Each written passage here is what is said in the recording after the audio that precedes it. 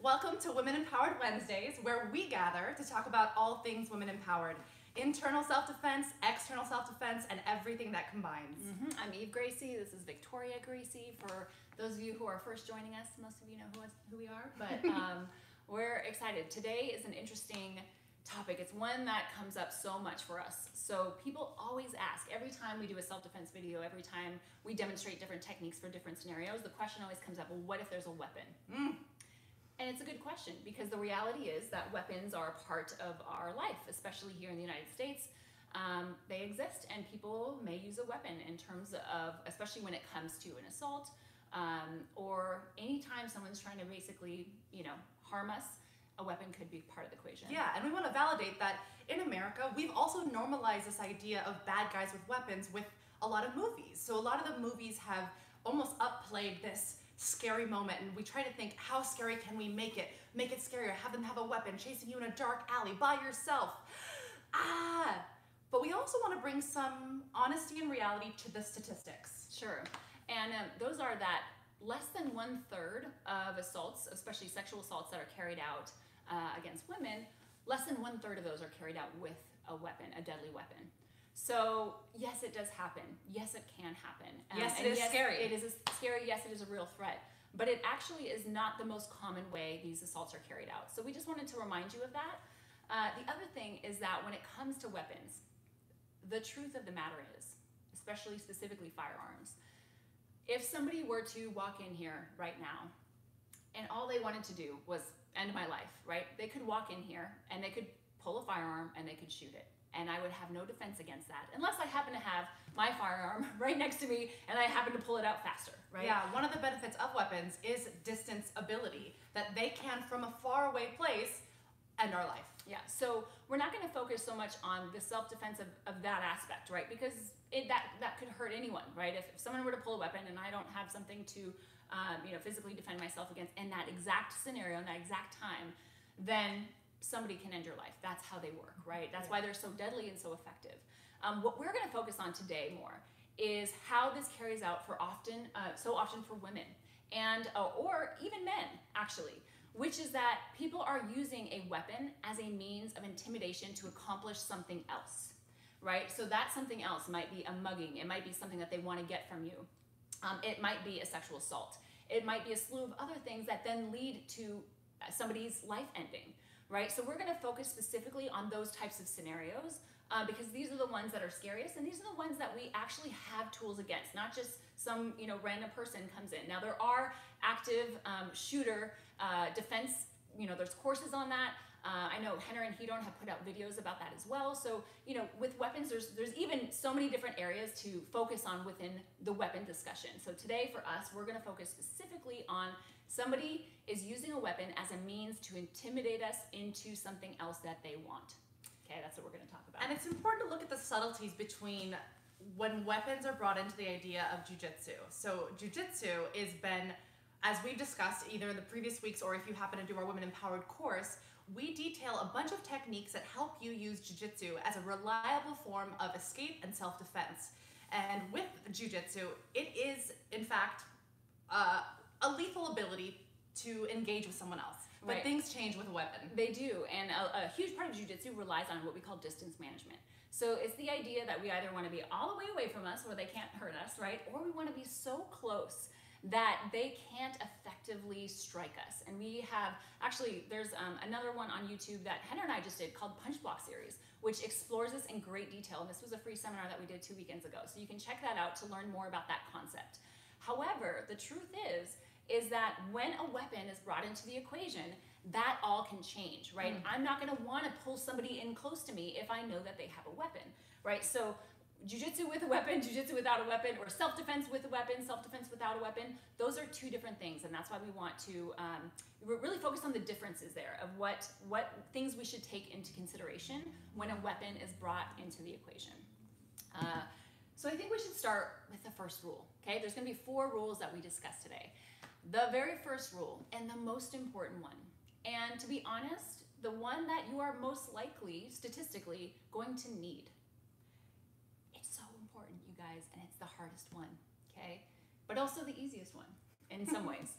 which is that if somebody uses a weapon to intimidate you into getting something from you, right? If they use a weapon and they are trying to take something material from you, it's your purse, it's your wallet, you're at an ATM, they want cash, it's your new iPhone 11 Pro, God forbid, okay? Whatever it is, something material, the easiest defense to that is to give them what they want.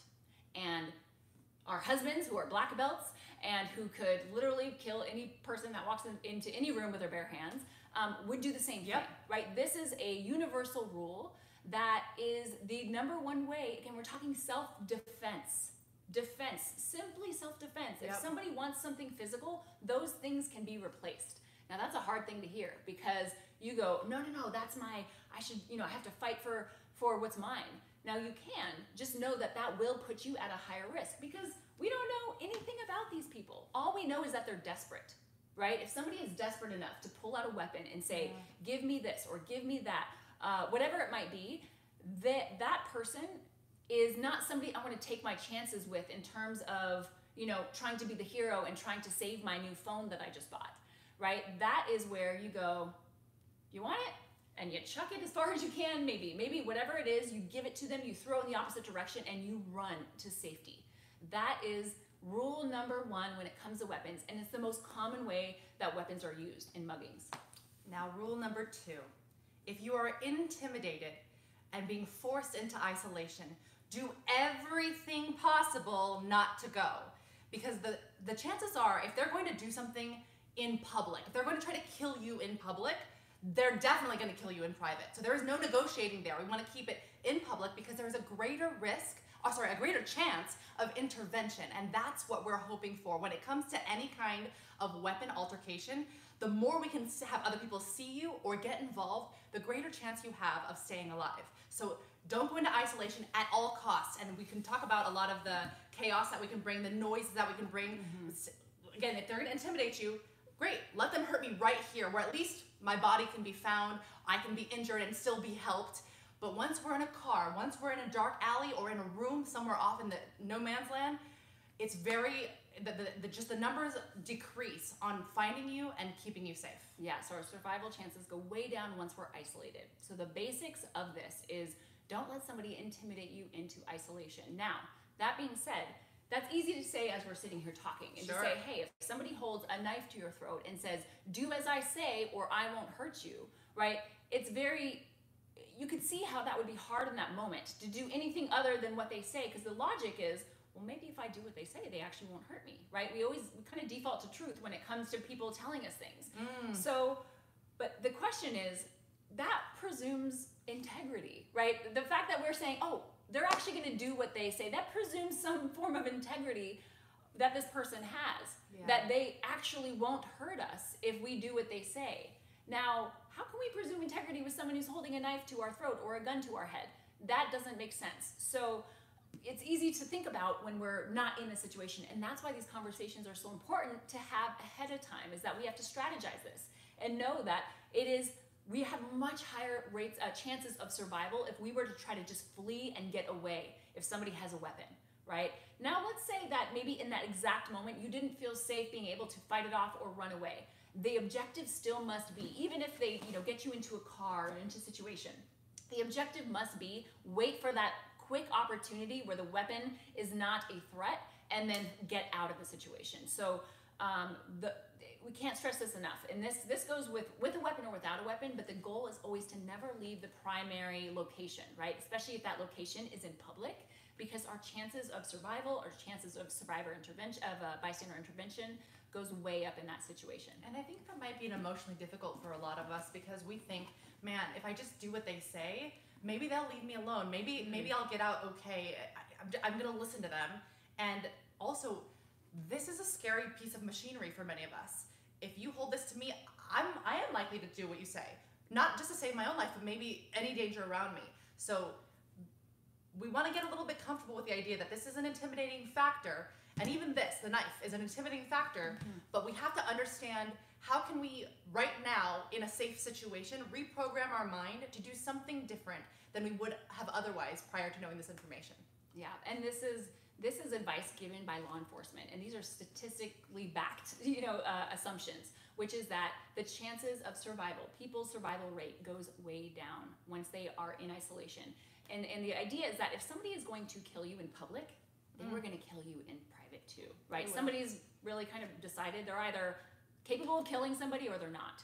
And it's likely that they already made up their mind about what that was going to look like, not always, but it's very possible. So just remembering that, in that situation, do everything you can not to go. Okay, that's rule number 2. Rule number 3 is now the situation may get worse. So maybe we are in isolation and maybe help is not anywhere near. Either we already got there prior to being intimidated there, or we were intimidated enough to get there, and that's okay. Or maybe we were already in isolation. Maybe we were in our homes, and then it's an intruder, right? So any situation where help is not readily available or escape is not your immediate option, and they're using a weapon, okay? And this is where, again, the kind of normal ideas of jiu-jitsu and self-defense won't always be able to apply. I can't just go to stage 1 with somebody who has a weapon, right? I actually now, the number 1 consideration once you're there is everything is about feigning compliance, okay? So this is where we put our acting skills to use, if we have any. We basically have to go, we pretend, right? That's the key word. We're pretending to go along with whatever it is that they want, with the objective of one thing, which is to identify an opportunity of escape. And we're gonna talk a little bit more about what that looks like in a moment. But the first thing is just basically for this phase 3, right? Or for this third rule, right? Which is you're already in isolation, somebody has a weapon, whatever we can do, whatever we can say to get them to put the weapon down. Negotiate, negotiate, negotiate. Negotiate whatever you can, feign compliance, make them feel like they don't need the weapon. Tell them, please, you don't need the weapon. I'm very scared. I have a family. I'll do whatever you want. Just please put the weapon down. Yes, and a lot of the reasons, me out. A lot of the reasons why they use these intimidation factors is a lot of these people gain almost a high off the power of creating and instilling fear in you. And if you could elicit that fear without it, like, I don't even need the gun, you're scary enough as it is, then they're like, oh, I'm gonna do what you want. You don't even need the weapon. Bye. I'm game. Whatever you have planned, I'll go along Show with. them that their power is working. Them alone, without the weapon, can intimidate you enough. And again, we're acting here. This is a difficult thing to say, but we have to pretend to a place of safety. That's right. So feigning compliance and getting them to put the weapon down. Once the weapon is away, then we have all of jiu-jitsu, we have all of our other techniques, we have all these other opportunities to escape and to use, other self-defense techniques that we've learned over time, or if you haven't learned yet, you can. But our chances of survival go way up when the weapon is out. So if we can get them to put the weapon down, great. Okay, that is that kind of third scenario or third rule. Now, it's getting progressively worse. You can see that this is going to the dark place, right? Yeah, so now, worst case scenario, they don't put the weapon down. And you're in isolation with them. And you're in isolation. Now again, we're talking about a scenario where somebody is potentially using a weapon to again, intimidate you into something that you may not be willing to give. Or to do. And now we're in that situation. And I do want to kind of warn you, we're gonna basically create some scenarios right now with a weapon. So a little bit of a trigger warning for people who this might be an alarming situation to kind of watch, but I guarantee you I'm gonna get out, okay? The bad guy's gonna win. I mean, the bad guy's gonna win. The good guy's gonna win in this situation, okay? And it can be a triggering situation to just even watch our positions, let alone included weapons. So if this is something that is triggering for you, or you haven't been exposed to and have a trauma past with, just give yourself some grace here. Feel free to look away, maybe listen to what we're saying, and then maybe watch later once you've grounded yourself a little bit. Yes, these are fake weapons. This is a rubber knife. This is a rubber gun. It's yellow. It still is pretty heavy, so it can probably do some damage if you hit somebody with it, but that's about it, okay? So we're going to demonstrate with these weapons. Basically, now we're in a situation where we are in isolation. We are not willing to give or do whatever it is that they have planned, and we want to break their arm and take the weapon and then use it against them. That gets to safety. That's rule number 4. Okay, so let's take a look at that.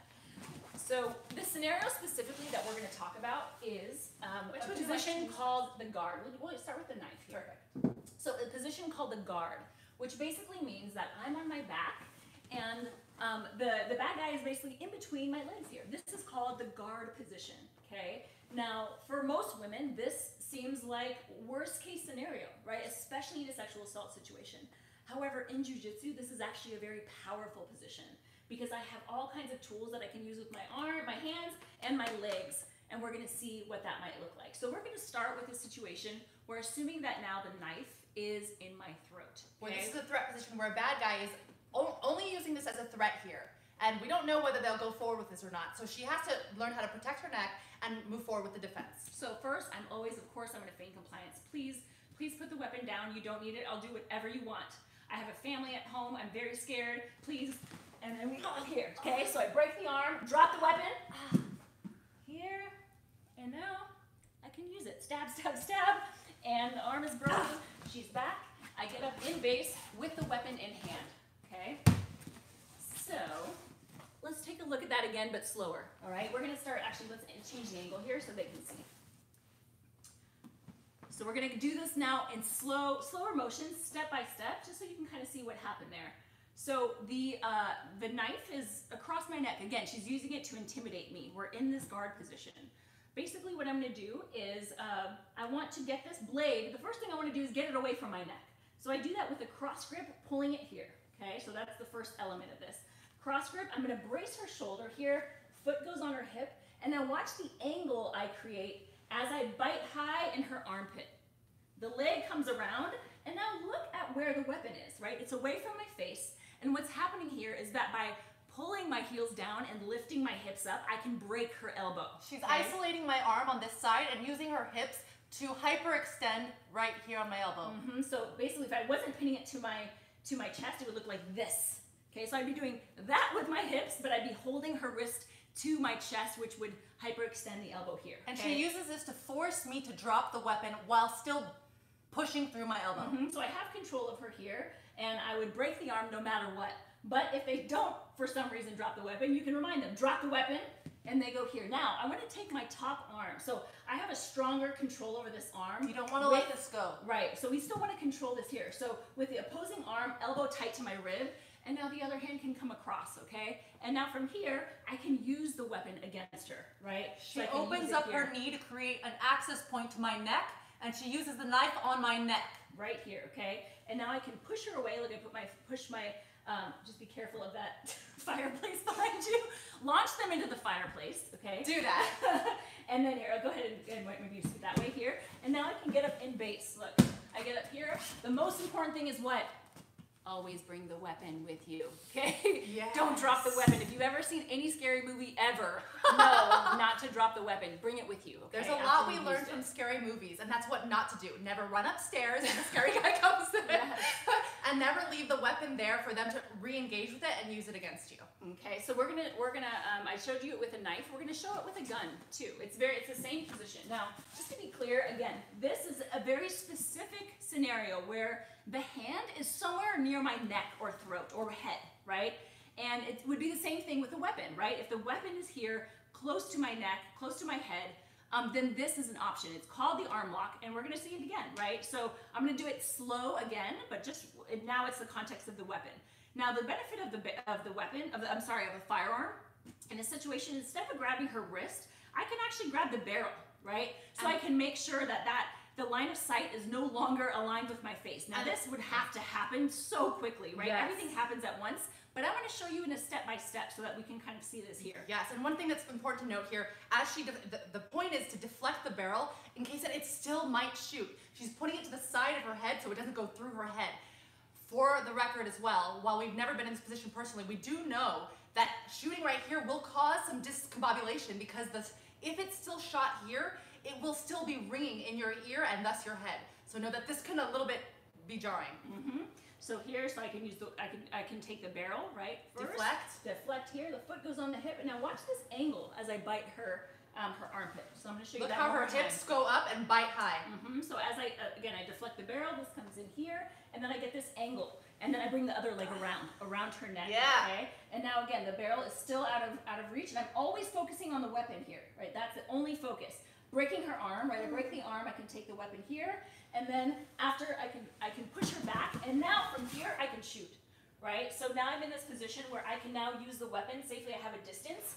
I don't want her to be too close to the weapon for too long from that position. So that's the difference between the knife and the gun, is that the knife I can use while she's in close quarters. With the gun or the firearm, I don't want to be in close quarters grappling with a firearm, right? So I want to get her back after I've broken her arm, of course, and then I can shrimp out if I need to, get my hips out, and now I'm here, right? So I can use it, and then worst case scenario, if the weapon jams or something else happens, let's say she comes back at me, right? I can be here, right? So now I'm blocking her hips. We call it stage 4, but she can't reach the firearm from here, right? So I can keep this out of range, and then there's other things I can do from here, right? I can up kick, I can keep her back, but the key thing is not allowing her to get a hold of this weapon again, okay? So that is, and we're giving you kind of a quick breakdown of these techniques, but these are in much more detail on GracieUniversity.com, lesson number 18 in the Women Empowered program. So you can watch this over and over again. You can learn all the techniques, learn how to do this with a partner. We got you covered for that. So a lot of things that she briefed here, and again, goes into deep detail on online, but one thing I wanted to mention here is that she gave a quick sequence of how the scenario could go. Honestly, it's an optimal, choreographed, here's how this would go down.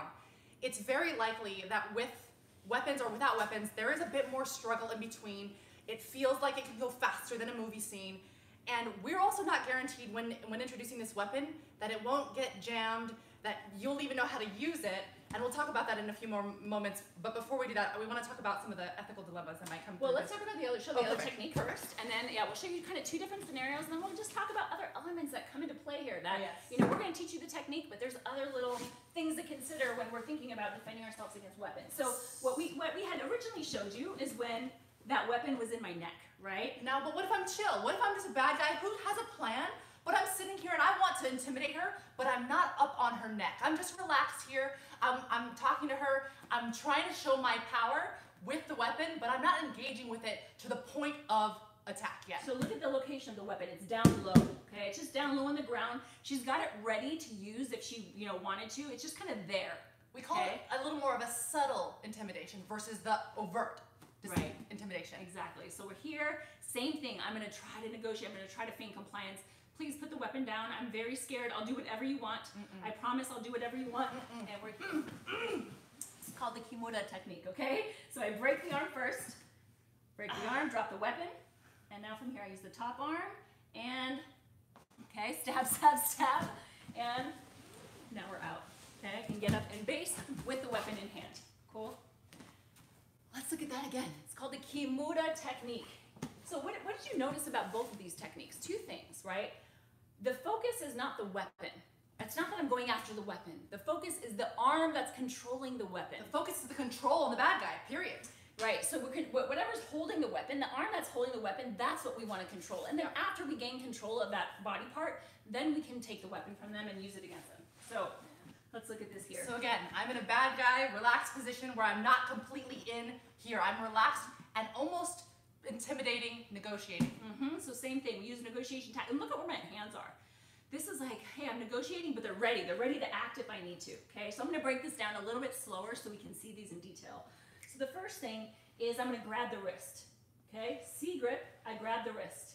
Now her first direction she's likely gonna go in is in. So that arm needs to be extended, okay? So I grab the wrist and then immediately I follow up and I hug her arm. Now if she tries to retract her arm, she can't.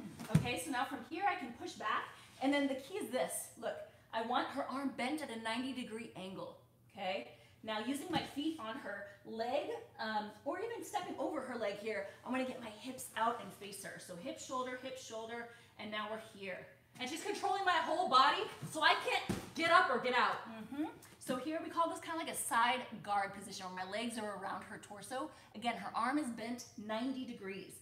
And now ultimately what I would do is bend in this way, and she drops. She's tapping right now, okay, because it hurts. So what this would look like, so right now she drops the weapon, right? If she does, watch this. I use my top arm, okay? So there's one that's kind of entangled with her arm.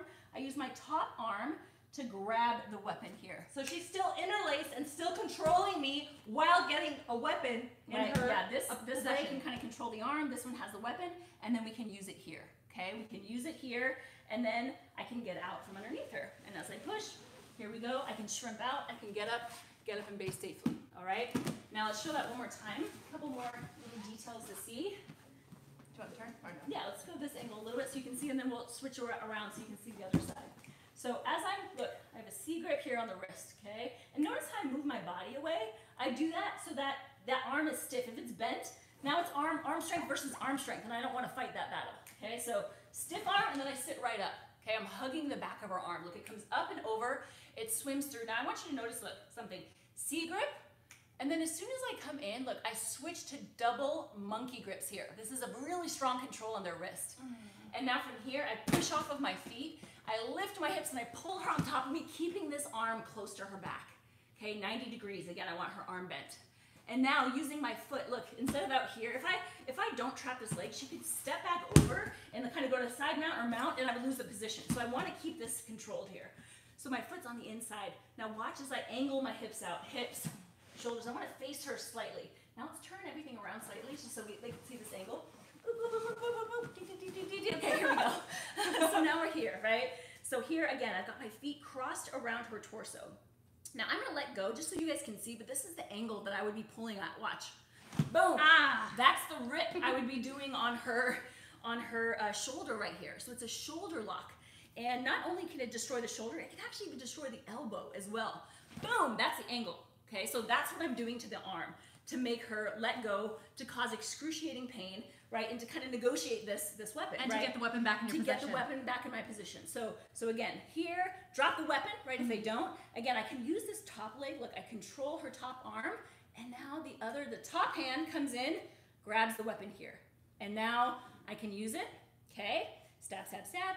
And now look, I step my foot off because assuming that the person has been taken care of, and now I can push off of their body, and I can get up in base here. Cool. So these are two techniques. One's called the arm lock from the guard.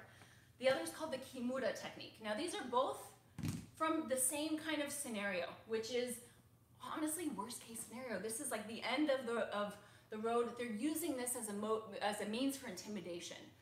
And we're at a point where we say, nope, no longer. Okay, I want to get this weapon back. I want to use it against you. But like Victoria mentioned earlier, there is there may be an ethical dilemma for some people. For others, maybe it's very black and white. But one thing that we want to, to address is that in these types of situations where it's life or death, right? What is shown is that whoever is more committed to survival is going to survive. Yeah. Okay? And what that might mean is whoever is more willing to do what it takes to survive will survive. And I think you kind of know what I mean. Meaning that whoever is willing, whatever it takes, meaning if I have to kill somebody else, if I have to end their life for me to survive, and that's what I have to do in that moment, I will do it. Wait a minute. Yeah. I already know what so many of you are thinking. And I say that because I think it as well. Never in my life did I think I want to kill someone, I want to use a firearm against someone, I want to stab someone to death. I don't wake up thinking that. I don't go to sleep Hopefully thinking that. Nobody watching this thinks that. But I'm saying this because it is and it was an interesting battle for my mind and my heart connection and whatever thing you'd like to call your deity, your God, your universe. This is a very ethical dilemma for many people because it's not likely that you want to harm people. And yet here you are in a position where it's your life versus theirs. And I want to validate the idea that it might be difficult for you to look at a weapon and say, I'm going to use this against someone, whether or not you're trained in this, a knife. And this person is here with you, and you're so focused on getting to safety that you're like, I'm not going to stab them. I don't want to hurt anyone. I just want to be alive. I just want to be okay. But here's what I want you to consider. It might be a life versus life situation. It might be that if you don't take their life, you will not live. And that's why when we have this discussion, we're not telling you what to do, although we do have some opinions. Mm-hmm. What we're asking you to do is sit with yourself before it happens, before you're put into a position of high anxiety, high threat, high stakes, to sit with yourself and know, right now, if I had to choose my life or an attacker's life against me in an isolated situation where there's weapons involved, would I be willing to, and at what cost? And am I willing to learn how to do it to ensure my own safety, that I get back to my family or myself in time? And I think what's interesting about this is that sometimes, people may not identify as like, oh, I'm not a fighter, or I could never do that if it came to that situation. But then you say, okay, imagine if, someone you love, right, is on the other side of that, or you had to do it to save somebody you love. What's so interesting is that women specifically, a lot of times they say, oh, I'll do whatever it takes to save my child. That's I have when to you do change this, it. right? So whatever kind of frame of thought you need to have in terms of when it comes to survival, it's not just about you. It's about the people that love you. And that includes your children, it includes your parents, it includes your brothers and sisters, it includes all the people in your life. So I would love it if you got to a place where you say, I'll fight for me just because it's me and I'm worth fighting for. Yeah. But if you're not even there yet, then talk about who will fight for me, or who can I fight for? And that's ultimately what you're doing when you're fighting for yourself. You're fighting for the people that you love. I think what turned it for me was, okay, if I'm in this situation and it's a weapon between me and an attacker, the attacker's coming to me, and my child is asleep in the next room. If I don't save my life for this, my child's life is next. And that's when I told myself, okay, I gotta learn how to handle weapons and handle the situation. I just gotta be okay to defend myself in, guess what? Our reality. We're not saying that this is something that's going to happen to each of you, but this is a reality in the world that there are people, for whatever life and worldly reasons, have found that attacking women is a means of living for them. And we hope on everything that exists in this world that this doesn't happen to you. But we also know that statistically, it is a reality for many women. And on that note, again, we're talking about the ethical dilemma. We're talking about, can I actually do this? What we will say is that, it's their personal choice. Everyone's personal choice whether they decide to own a firearm or not. That we have nothing to say about that. That is everyone's personal choice of what they decide. However, it's not always our choice whether a firearm falls into our life, right? In a situation like that. That is not our choice. And so what we recommend is that whether you own a firearm or not doesn't matter. However, learning how to safely handle a firearm, if one falls in your possession, is a tool and a skill that we highly recommend to people. I think the first thing about that it does is it takes away, this is ultimately a machine, right? This is a machine that once you recognize this machine doesn't act by itself, right? It doesn't do anything by itself. Sometimes we feel like that. We fear guns. Many people I know fear guns. Fear them so much. And once you learn, oh, actually, this is a machine that if I learn how to work it, it works for me. It doesn't work for itself. So learning how to safely handle a weapon can make sure that if it ever falls in your hand, you know how to safely disarm it. You know how to clear it if it's jammed. You would know how to use it if you need it in that moment. And that is, something that if you've never done, it might just be something you think about and going, you know what? At some point, especially, once things open up for wherever you're at, going to a range and just saying, okay, I just want to see what this feels like and learn how, just the safety procedures of it. And, you will be much more likely to be able, because all the things that we just taught you, being able to take the weapon away from somebody after you break their arm, that weapon is still a liability rather than an asset if we don't know how to use it safely. Right? And if the fight were to continue and they got that firearm back, again, now it's a liability. So we want to make sure that if it ever falls into our hands, it's only an asset for us. And just understanding some basics of it, just basic safety is kind of all we're recommending, and something just to consider and to think about maybe doing sometime with somebody that you feel safe, with somebody that you want to learn this with, and you can leave it at that. How I feel about that is I look at it like changing your relationship with weapons. Some people have a really safe relationship with weapons. It's a machine. I know how to use it. I know how. They feel very comfortable. They're comfortable. Many other people that I know, and I would say the majority of the women I know, have a very fear-based relationship with weapons. And anything we have a fear-based relationship with, we have to ask why. Why do I fear this? Why am I giving it power over me? And how? How can I take my power back? And when she talks about learning firearms and deconstructing the fact that it is a piece of metal, I know how to clear it. I know how to turn the safety on and off. I know what it means to trigger it. I know how it will shake. I know how it will sound. All this practice and understanding of the weapon will help dissipate some of your fear in the relationship you have with weapons. Now, to be clear, we're not saying going out and start arming yourself with automatic rifles. We're saying understand the machine. We're saying understand how and what this is and how it can be used against you, and how to create a better relationship with anything that you fear. And that just goes with it, all fears, right? At some point you go, okay, I'm going to tackle that fear, that thing that scares me. I want to understand it better, and that's kind of what we're talking about right now. Now the other thing is of course, like we said, we cannot tell you what to do in any of these situations, and even those techniques that we discussed. You know, there might be scenarios where someone chooses not to use those, or doesn't feel safe using them, or even if they fully understand the techniques and have practiced it hundreds of times. However, you know, if somebody were to defend themselves using a weapon that they got control of, it's super important that somebody immediately, whoever was to use the weapon, reports it immediately. So to document everything and to make sure that you immediately call authorities, call the police, and let them know what happened, and cooperate with that. And it's just an important thing to consider about this, is that we often think that it would always be the case, that it would be very obvious that a woman is defending herself against a man, and if she used it, it would be in self-defense.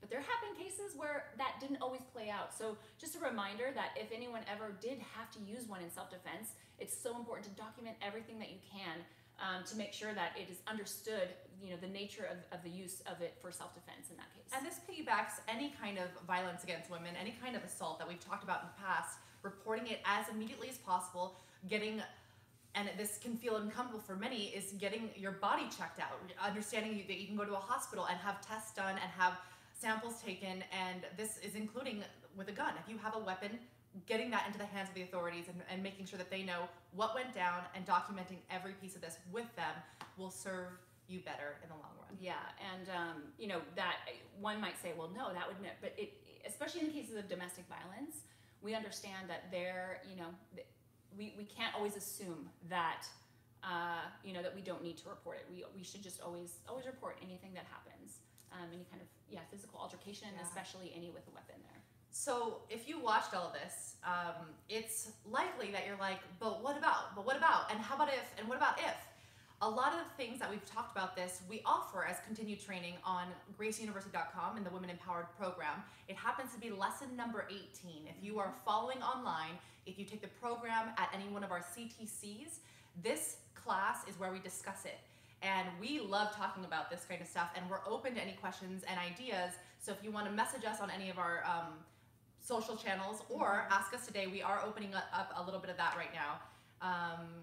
And if you want to continue training. Yeah, if you want to continue training, you can go to gracieschools.com. That's a list of all of our certified training centers, many of which offer this Women Empowered program. In person. And obviously many of them are temporarily, on lockdown. But many of them will be opening up hopefully soon. And if that's not an option for you, then going to gracieuniversity.com and learning from your home online with somebody that you trust and that you want to share that experience with. Yeah, we would definitely recommend that.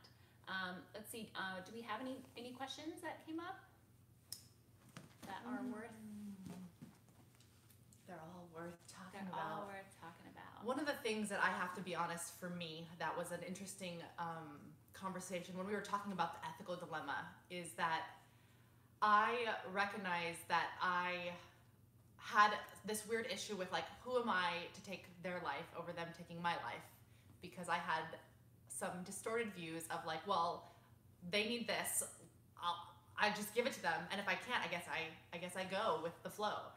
And sometimes that flow would end in my demise. And so there was some definite, like, sitting down and journaling that I go, why wouldn't I be willing to use a firearm? Why wouldn't I be willing to stab them back? Because I could never imagine stabbing another human.